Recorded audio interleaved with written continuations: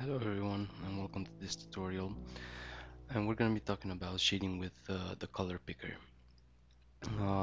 In this one we're going to be using a texture brush because although it's easier to shade with an airbrush, with a soft airbrush, the problem is it gives the object a very rubbery feeling, a very plastic feeling from my point of view. So that's not always something I like, because there are something objects like skin or different materials and that have a texture to them. So I'm taking a textured brush and I'm increasing the size just to fit my purpose here. You can see this one looks something like this. This is what the markings left by this brush. Gonna undo that, and again, just like in the last tutorial, we're gonna be using two different types of illustration, and I'm gonna be using the one without the outline first and adding a clipping mask over it. And what I'm going to do is take a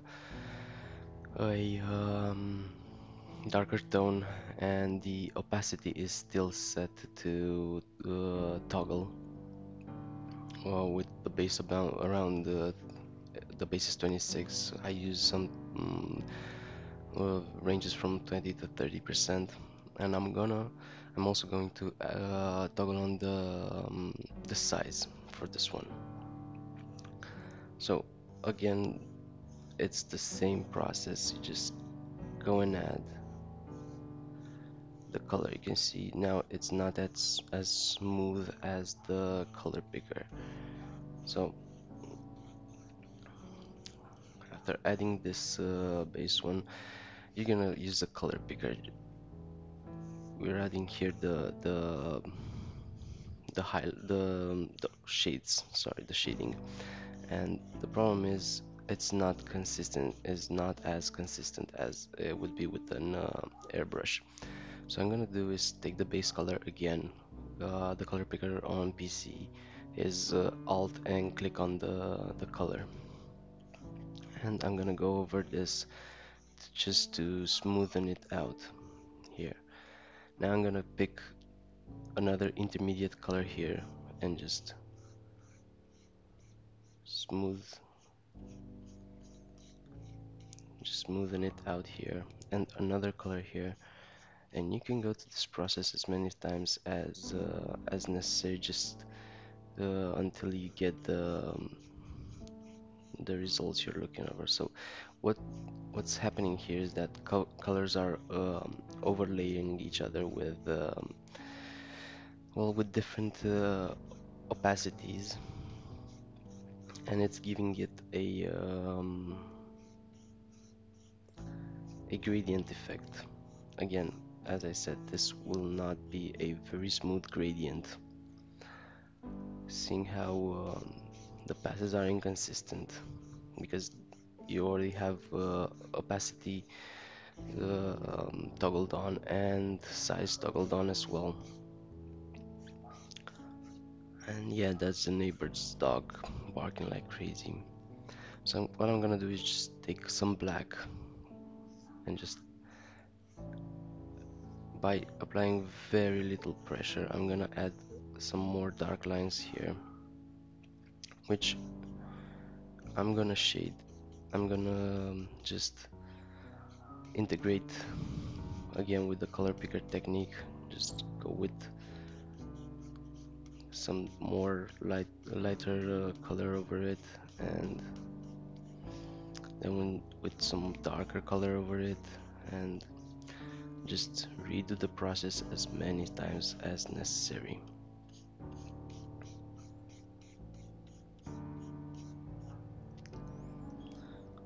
Also, don't be afraid to undo. When working digitally, undo is your best friend. Okay, now for the highlights, the process is the same. Just take a lighter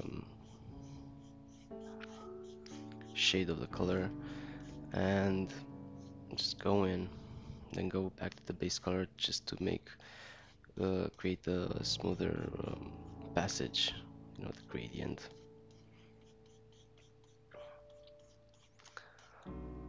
This is more like painting than illustrating, because you're gonna go in countless times over it and just overlay shade after shade after shade.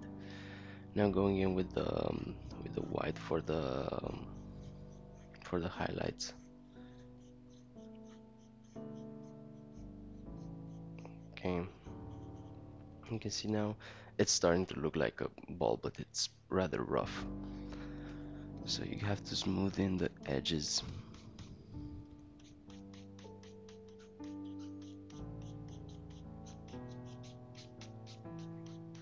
And don't be afraid to do this as many times as necessary.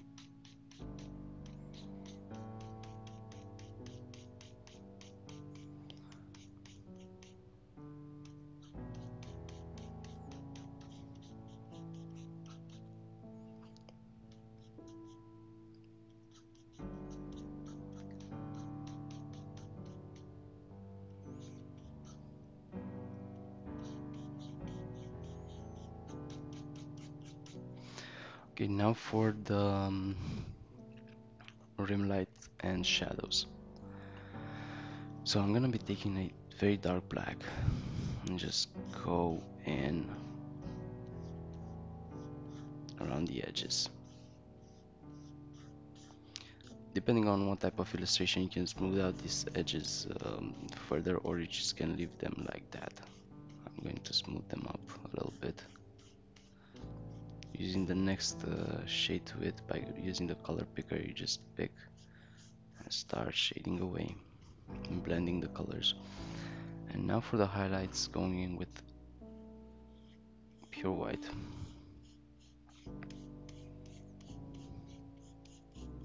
Okay, again, the light is coming from the top left corner from here, and just blending in the colors here.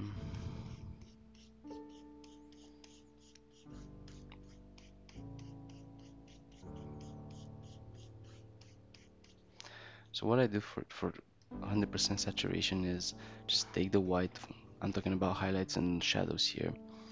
Just take the whites, get a really small brush, and just go over the rim of the object.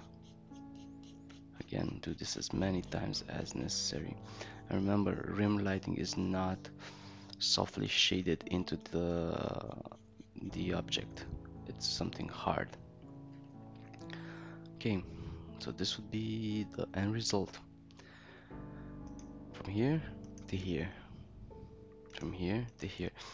Notice it's not as smooth as the airbrush, but you can get it there if you put enough work into it. You can get it very smooth. But plus, it has some texture. It has something more painterly to it. It's not plastic. It's not rubbery. Okay, moving on to the next to the outline part again. Outline type of illustration, and I'm having colors on one layer and the line work on the upper layer. So I'm adding a clipping mask on the color layer, and the technique is the same. There's no difference. The thing is, with as I said before, with the comic style, old school, new school illustration, the shading tends to be a little bit more abrupt, more hard. So there's no need in going with multiple colors, variation tones. I'm just going to go in with a black with a large brush, because just like before, this will be saturated. This will be very dark. You see, I'm going in with this one and choosing a middle tone like this, just to feather it in. And then going with the base color, I'm picking the base color again, and I'm going in like this. Okay, I'm going back to true black again, and I'm just saturating a little more on this part here, and choosing a dark tone, but somewhere in the middle, just to feather it in a little more. And as you can see here, the black of the line work is not the same as here. So if you want to give the piece some consistency, just take a smaller brush, load it with black, and just go over the rim, over the line work like this, until there's no difference here.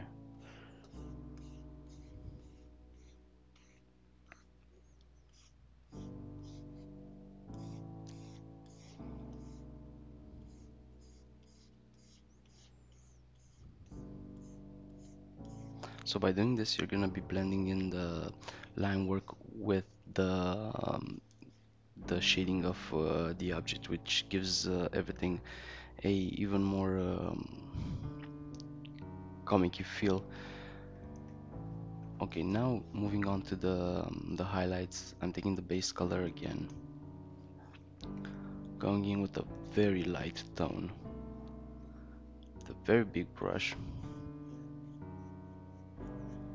and I'm feeling that this is the general shape of the highlight, like this. So after I've added the saturation I'm looking for, I'm just gonna take the base color again and just shade it in, feather it in, just to make the gradient smoother.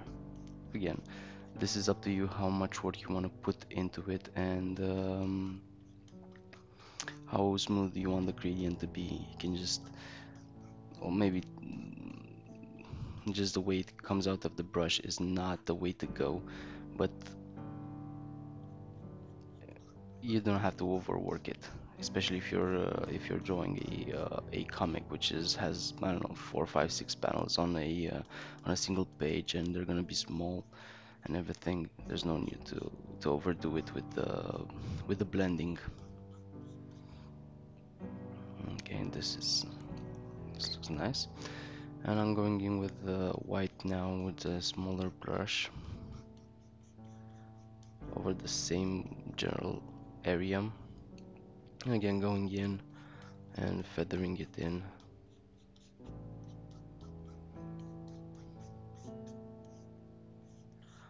As I said, this is gonna take multiple passes just to get the feeling.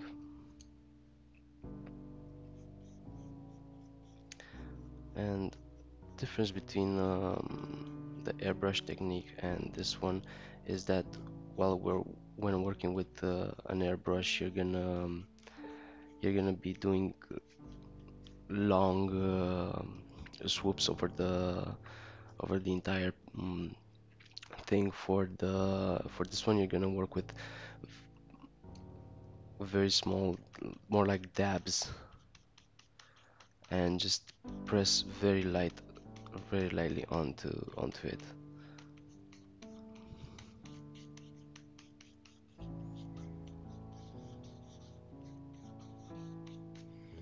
Just dabbing and dabbing, just like you would be painting and dabbing. Okay, now onto the rim lighting. Take a small brush. Okay, and just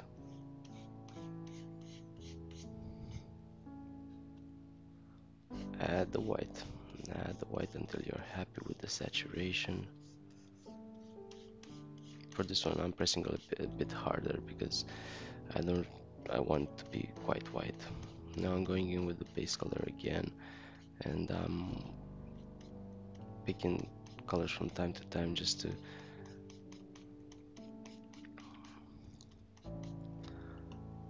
remove some of the white, paint over it actually. So let's look at the difference. So you have the object without the shading and the object with the shading. And now you have the two objects. See, depending on which type of illustration you're going for, You can always use this one. I prefer this one because it also gives some texture to the piece in comparison to the airbrush. The airbrush is great for smoother textures like freshly cut metal, like unpolished metal. It's great for rubber, for plastic, for glass. But if you're working with something that has some texture like leaves or petals or skin of any kind, you sh I prefer to work with the texture brushed, whatever that may be. Okay, so thank you for watching and remember to like and subscribe.